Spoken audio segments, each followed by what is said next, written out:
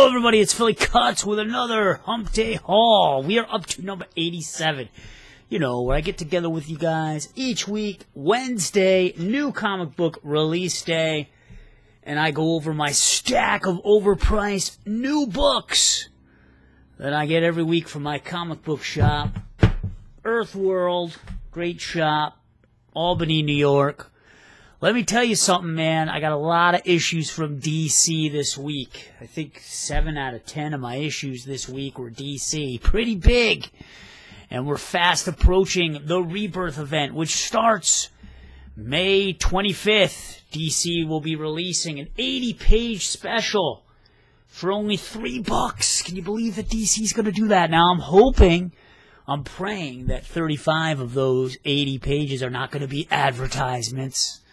Because, you know, DC and Marvel, they have a lot of advertisements. So, let's start with the haul, baby. I got Batman number 52. This is the last of the new 52s. Last issue, number 51, was the last we ever will see. No, I'm just kidding. But for now, the last we'll see of Scott Snyder and Greg Capullo teaming up to do Batman. I think they did, like, every issue of New 52 except this one. And in this one we have James Tynion, who is no stranger to Batman stories, and Riley Rossmo, along with colorist Ivan Palencia. And if you don't know who they are, Rasputin, which I thought didn't have the best story, because I wasn't, you know, versed in, like, Russian history, but it had wonderful artwork, and it's kind of cool to see Rossmo and Palencia do their take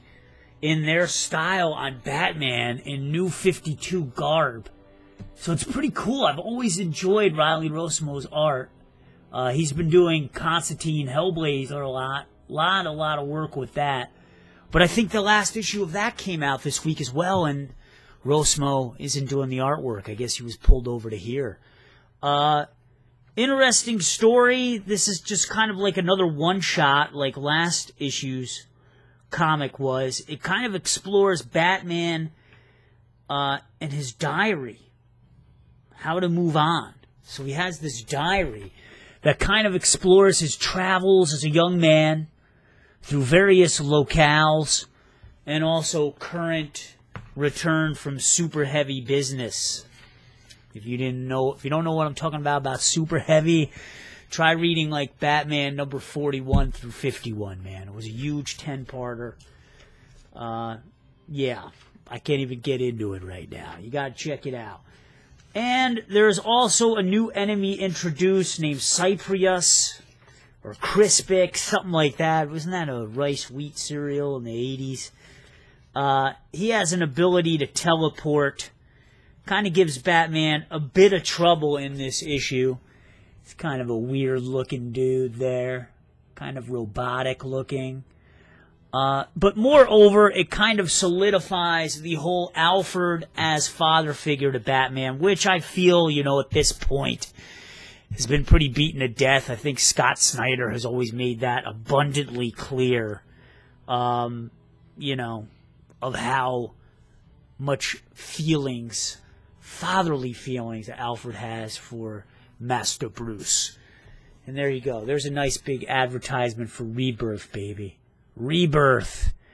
80 pages for only $2.99. Yeah, I'm excited. It's about time DC gives a little something back to us comic book people. And there's another shot there of Batman, Riley Rossmo, Ivan Palencia style on the Batmobile. So pretty cool. It's always kind of cool to see different artists' take on Batman, you know? It's always kind of cool.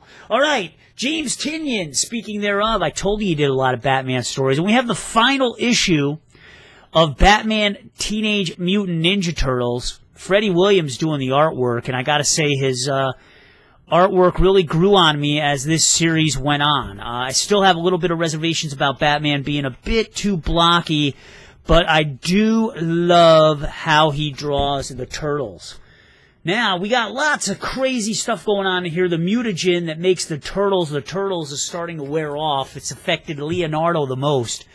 And the Turtles are fighting against the clock. They got to get back home. They got to re-up on this stuff, or else they're going to be forever changed for the worse. If you read Turtles, you'll know what I'm talking about. If you don't, I don't want to spoil things. But the cool thing in here is that Shredder has anthropomorphized all the inmates at Arkham Asylum. And can you guess who that elephant is, dude? Think really hard. Yeah, it's Bane. Kind of funny, man. It kind of goes through the issue, and some of the characters like what's been done to them anthropomorphically, and others, such as Mr. Freeze, do not. So just kind of funny little side stories there in that regard. But also, I guess, cut to the chase, the real fun starts when Batman, in a new Intimidator suit, does battle against the one and only Shredder. And this is an awesome page here. This one right here. And I don't know if you can make it out in the background, but there's even more fighting between Shredder and Batman in his special suit. The Turtles take on Ra Al Ghul, and they do have some trouble against him individually, but when they work as a turtle team, they do topple Ra Al Ghul. So there's my spoiler for you guys. It also has been teased that Ra Al Ghul may be about to backstab the Shredder. Those two kind of teamed up in the last issue, but things started to go a little bit sour. This has been a fun series. Lots of fan service. Lots of, just childhood dreams being realized, We've all played that fantasy game, right? Like which superhero would beat which superhero, and all of this was pretty much explored in this series. The Turtles did do battle against Batman at one point. Robin did battle against the Turtles. Now we have Batman against Shredder. So it's just been a lot of fun. And hopefully this isn't the last that we're going to see Batman with Teenage Mutant Ninja Turtles. So if you didn't pick it up in single issues, the trade will be out probably in a few months. All right. Action Comics number 52, The Last Days of Superman, number 6. I got to get my cheat sheet out because there's a lot of stuff going on in here. If you didn't buy last week's issue of Batman Superman, I think it was number, 32, I think? You got the first look at Kenji Kong. It was blowing up on eBay. At one point, it was going for $20 day it came out. I don't know if that's cooled off or not. I'm not really into speculating, so I haven't been keeping my eyes on it. It was an issue of a comic that I buy anyway, and I just found in my research that was going on. I wanted to relay the information to you guys, any potential speculators or scalpers out there. Scalpers. Anyway, hey, you got to do what you got to do sometimes, right? Anyway, in this issue, we have lots of stuff going on. So we have Post-Crisis Superman, the new Solar Flare Superman, and New 52 Superman all on the same page at once. Now, not really all together, but they all are on the same page. Here we go. We got some guys doing battle with one another. Yes, that is a completely solar flared out Superman with Post-Crisis Superman. And there's a sickly New 52 Superman who's rekindled his romance with Wonder Woman, looking on, because he is, after all, dying. The Rodney Dangerfield of Superman, New 52 Superman, has been through so much crap in New 52 that he can no longer maintain, he can no longer recover. He is on his way out, folks. And we're at issue number 6 of 8. So it'll be interesting to see how this goes. Post-Crisis Superman, playing Dad. I haven't been reading that story. I forget what that miniseries is. And that's, I think, Krypton, right? Crypto? Good God. What was the name of the cat? What was the name of the super cat? I do not know. I'll be honest, I haven't read last week's issue. So I am a bit behind. And I can't wait to catch up, dudes. So there you go. Action Comics number 6. I don't know if this is going to be regarded as a key issue because we have all the Supermen in one issue at once. All right, on to Catwoman number 52. And this has been a real interesting story. This is part 2, having to deal with the False Face Society and Catwoman Selina Kyle's pursuit of the faceless mask. Now, what's really interesting in this story is that we were introduced to a character known as the White Mask. Now, if you read Catwoman, you know that Catwoman, one of her arch nemesis, is the Black Mask, ruthless figure of the underworld, Sidonis. He's an evil, ruthless dude, and actually in the last issue, he ended up killing his father. That is how ruthless this guy is. Anyway, we're introduced to the White Mask, and it turns out that White Mask is none other than David Franco. This dude right here had a big fling with Selina Kyle when she was in her younger years. They actually, Mr. Franco and Selina Kyle actually ripped off Sidonis' father, Black Mask's father. Now, you have to read the last issue, number 51, to understand what I'm talking about. But this issue is pretty cool. We have 3 artists doing the artwork. Our main man here is Anico Miranda. And I could kind of feel out the pages that he's doing by the layouts. It does really kind of cool stuff with the layouts that I really enjoy. Actually, I'll go right back to the first page. Kind of like a Outcast kind of effect, you know, close-ups of people's face in the circles, which I really like. But good stuff. Good stuff. But the problem that I have with DC is that sometimes they have so many artists on the books that I can't tell, you know, who does what in what place with the other 2 artists. We get more into the backstory of Mr. Franco and how he became the White Mask. We also find out that the False Face Society does have some contention in the ranks. They do not all get along, so that is a bit interesting.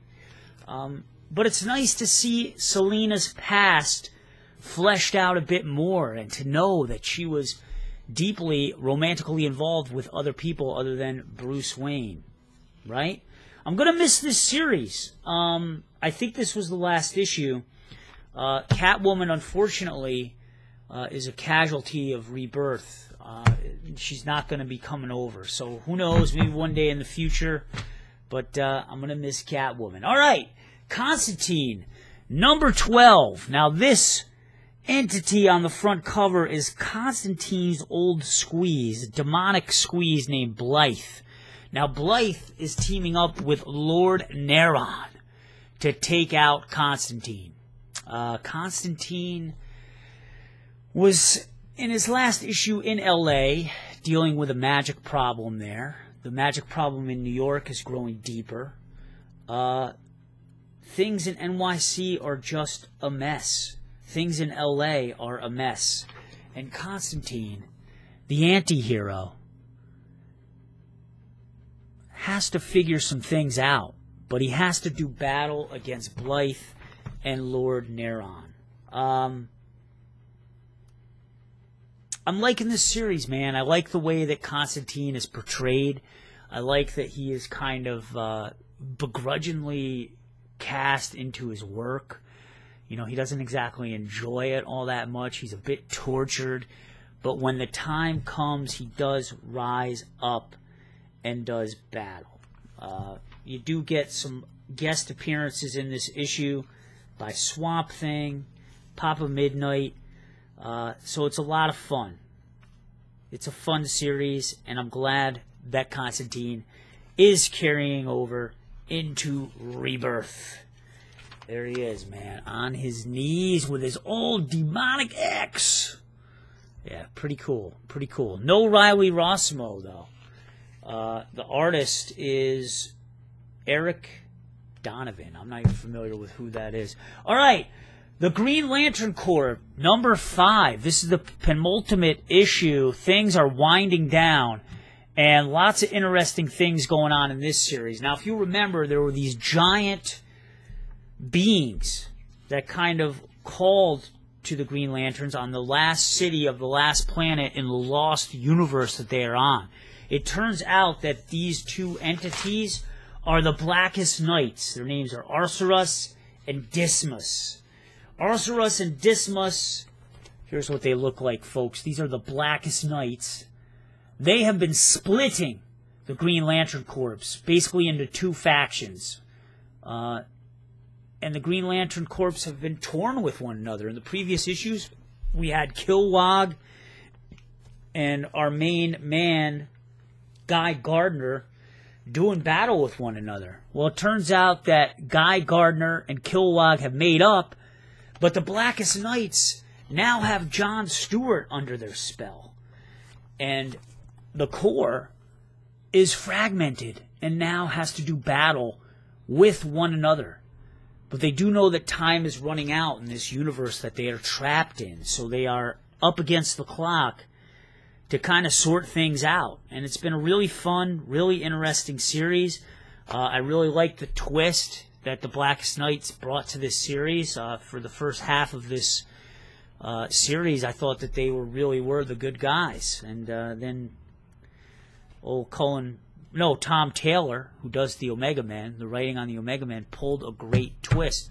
Tom Taylor is a great storyteller, folks. If you don't know, he is going to be taking over as the main writer for Batman. So I'm really, really looking forward to that. And if you haven't, check out Omega Man, which is almost wrapping up. I think this month's issue, number 12, is going to be the last one for Omega Man. So, trade wait if you have to.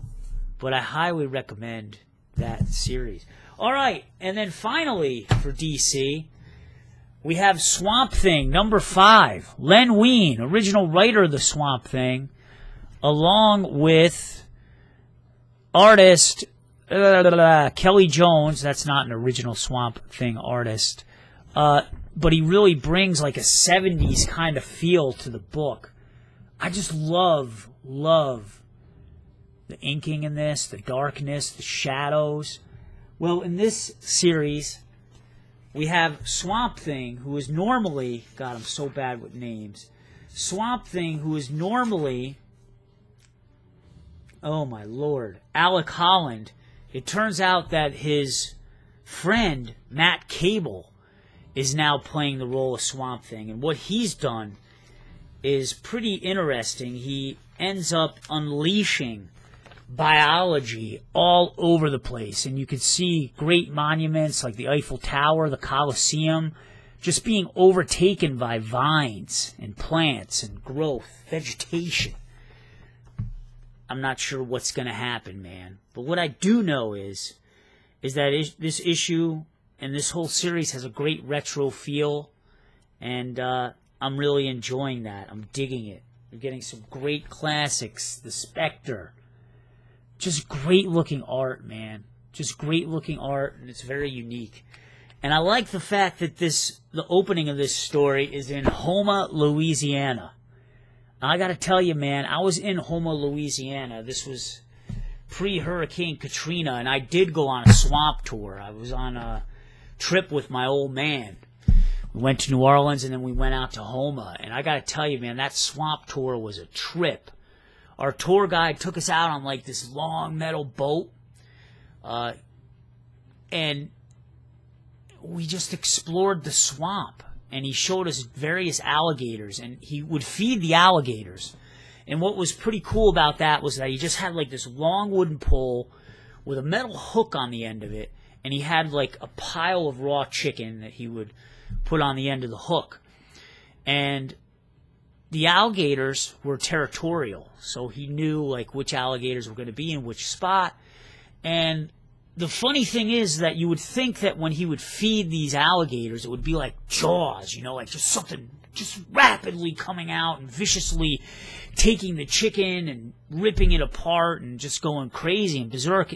But they weren't, man. They were like docile. They would just like slowly rise out of the water and just trap that chicken down. And the last alligator he showed us was about 14 feet long, man. I gotta tell you, that was a scary experience, seeing that gator come up to the side of the boat. And just, you know, you get that feeling like, oh my God, man, if I accidentally fall out of this boat, I'm done. I'm done. And it's just awe-inspiring to see a creature like that in its natural element and not, you know, in a zoo or behind a cage or whatever. So, all right, I just wanted to throw that out there. Houma, Louisiana, man, swamp tours. And the grasshoppers there were like this big, man. I'm not even kidding. They were like 5 inches long. It was unreal, man. That doesn't happen in New York. All right, Marvel. We got Darth Vader, man. We got smacked with a $5 price tag, people. $5, man. I was like, what the fuck? And I'm looking, it says bonus digital edition included. But wait a minute, they always have a bonus digital edition of a comic. It turns out that you get kind of a 2-for-1 in this issue. You do get a side story, The Misadventures of Triple Z and BT. Now, those are the assassin droids, the Dark R2-D2 and the Dark C-3PO of Darth Vader. They're like assassin droids. They're sadistic. They enjoy killing and maiming. And you get a little bit into their past, a little bit into their psyche. So I'm looking forward to that. Now, the regular story. You do get a little cool tidbit in here. Now, do you remember in The Empire Strikes Back and in Return of the Jedi, that huge Star Destroyer? Well, it was known as the Executor, the Super Star Destroyer. Now remember, this storyline is taking place in between Star Wars New Hope and Empire Strikes Back. So it turns out that the Super Star Destroyer, yeah, it looks all messed up, right? Well, it's actually under construction. Now, some Super Star Destroyer history. If you remember that famous scene in Empire Strikes Back, when Darth Vader was kind of getting all the bounty hunters together to hunt Han Solo and Luke Skywalker, that took place on that ship. And if you remember the nosedive that the Super Star Destroyer took into the second Death Star near the end of Return of the Jedi. So that's the ship that we're talking about. Anyway, Darth Vader has returned from a successful mission. The whole last story arc was him dealing with plundering the resources of Shu Turin. Turned out to be a successful mission, and he needed that, man, because after the destruction of the Death Star, and shortly thereafter, in this series, actually in Star Wars, I believe, Darth Vader lost a key munitions depot on a moon somewhere, and he ended up being in the doghouse with the Emperor. So the Emperor, you know, needed to see Darth Vader prove himself, get back in his good graces, and with the victory in Shu Turin, that happens. Now, there's extensive dialogue between the Emperor, who looks so evil, and Darth Vader. Moreover, we got another story coming back at us. Lord Tanith, the Sherlock Holmes-looking dude, the thorn in Darth Vader's side, is back, and he knows the location of Dr. Aphra, Darth Vader's one-time sidekick. Darth Vader really wants to know where she is. Now, I'm not going to spoil it for you and tell you why, but he really wants to know where she is. And these two guys have a showdown. Vader kind of threatens Lord Tanith, but Tanith is like, yo, I'm not afraid of you because I know some information that you need.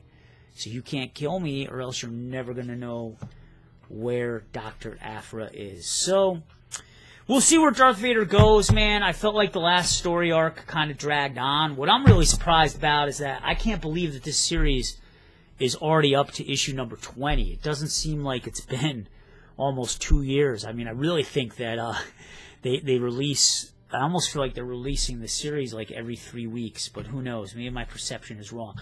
All right, Harrow County, number 12. Now, the last story arc has been focusing on Emma's friend, Bernice, and the whole other witch that deals with snakes and keeping snakes in bell jars and all kinds of weird stuff.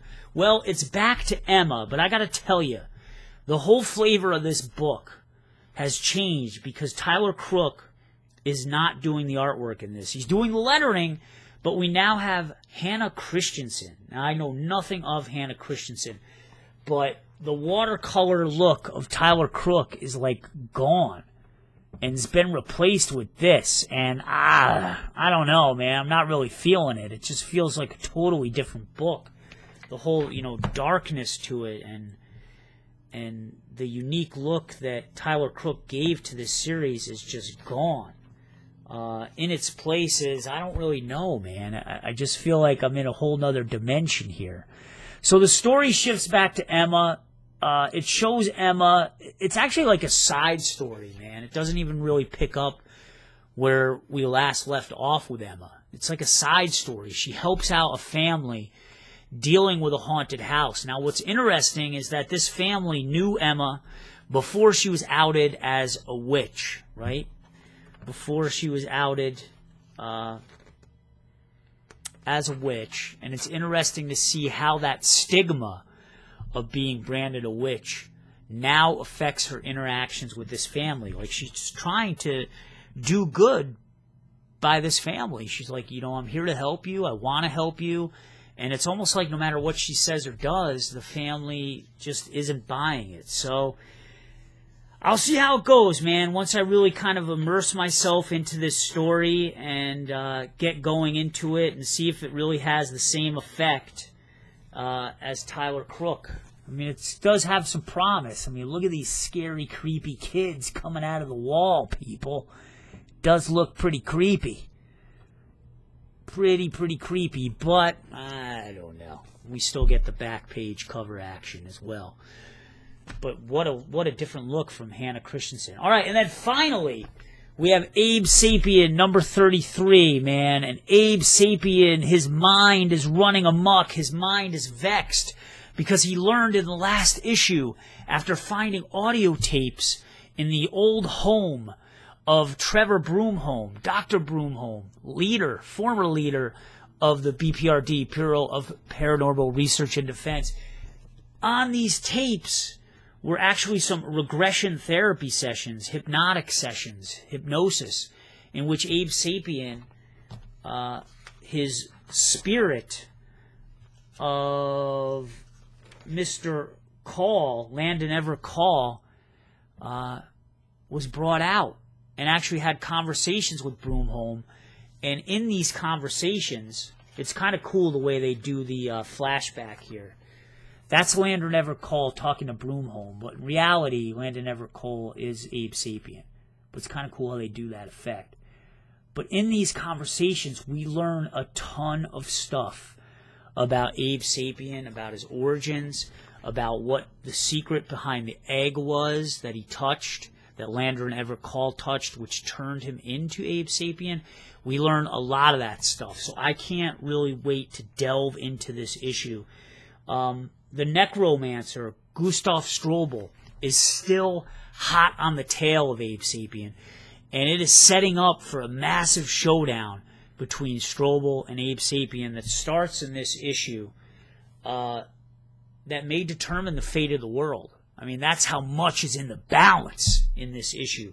I love Strobl's little minion here. Well, he's actually not little, but he is a brute. He is a brute. That's him doing devastating stuff to Zinco soldiers.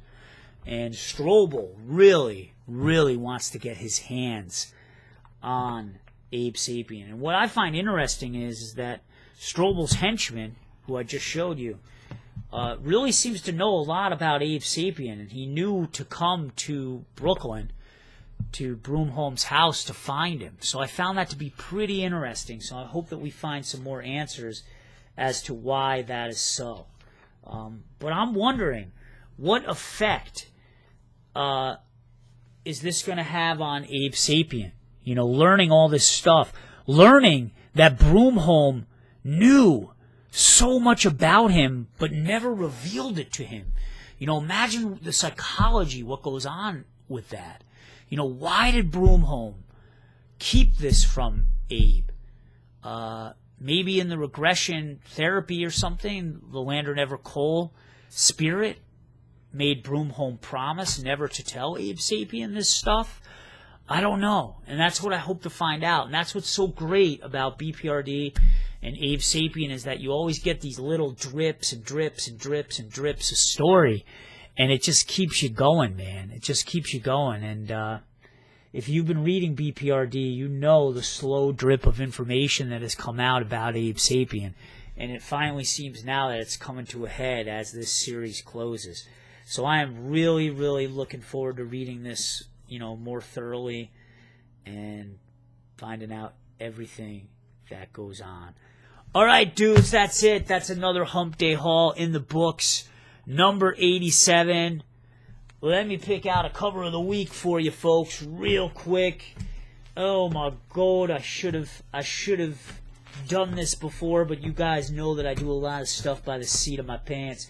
I'm going with the New 52 cover, variant cover, and I guess this is what kind of a play on the first Action Comics cover of the New 52 era. Let me give credit to who did this cover if I can find it quick enough. Oh my God, the clock is running. Oh my Lord, people are going to kill me for not being prepared over and over again. Oh.